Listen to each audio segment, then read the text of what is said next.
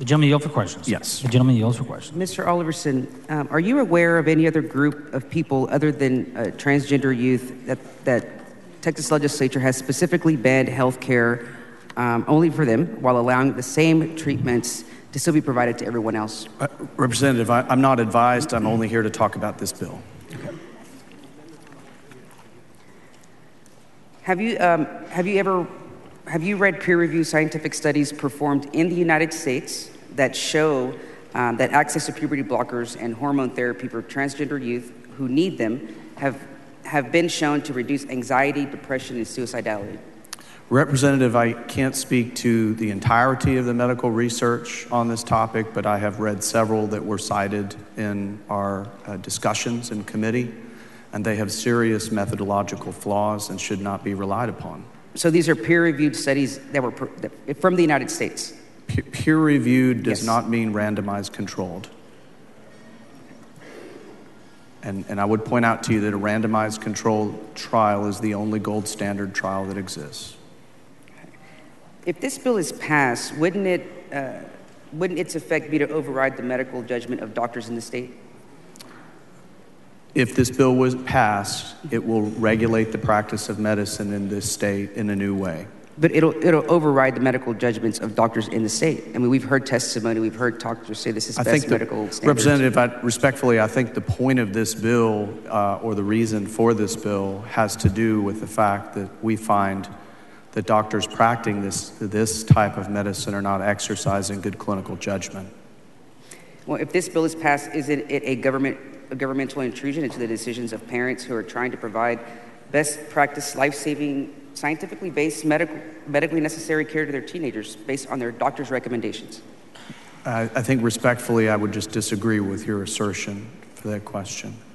Well, that's not what parents have testified or doctors have testified. I understand that we heard a variety of testimony, Representative. How many times in your life have you chosen not to follow a doctor's advice for your child when they were suffering from a serious condition, which you have recognized that gender dysphoria is a serious condition? Representative, I think the important point is that the state of Texas has a duty and an obligation to make sure that the practice of medicine in this state is evidence-based and safe, and that's why we're here. So did you meet with parents whose children would be deprived of medical care under this bill? Yes. And what did they say? Obviously, they were understandably concerned. But unfortunately, Representative, as I said in my layout, a lot of times these parents are manipulated into thinking that it's either this or their child will kill themselves. And the literature never supported that contention.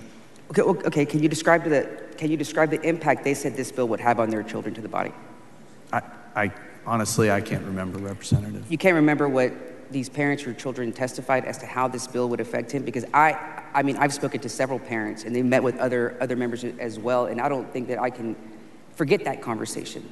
Okay. Or forget the tears that these parents and these kids have in their eyes, and how this bill is going to impact them, and they have to potentially move out of the state if they can, because not everybody can.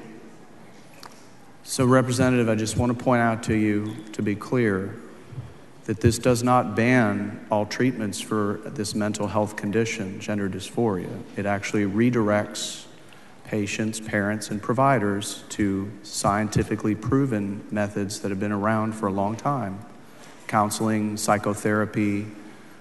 We don't treat mental health disorders with surgery. We treat mental health disorders with mental health treatments. And so I think it's really important for us to remember that this is a mental health condition, and the appropriate treatment for mental health conditions are mental health treatments. We spend a lot of time in this building trying to improve access to mental health, and I'm very, very supportive of that, as you know.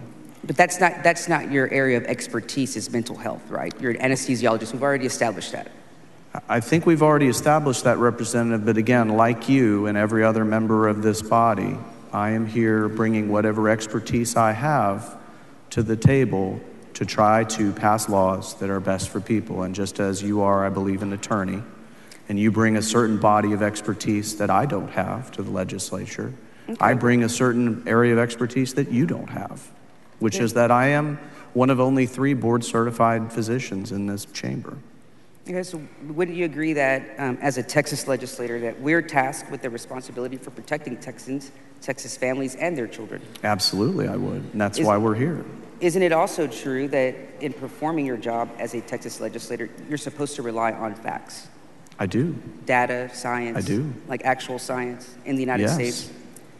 Hold on a second, Representative. I have to pause you there, and let's go back and talk about what you just said, because I think you sort of, it is an unfair characterization to think that medical science only exists in the United States. Some of our best research, and I would point out to you that the original studies that started this whole trend were not from the United States. They were from Europe. So to say that only United States research should be looked at would, I think, be unsupportable. What is it about this issue that has resulted in you failing to follow those facts? The data and the science and the data that we've heard over and over again in committee by doctors that practice here in the state that are board certified. I mean, we've had doctors that have testified that have had their own clinics that have been doing this for years and say that this is best medical standards. Representative. I'm sorry? I'm following the science, Representative.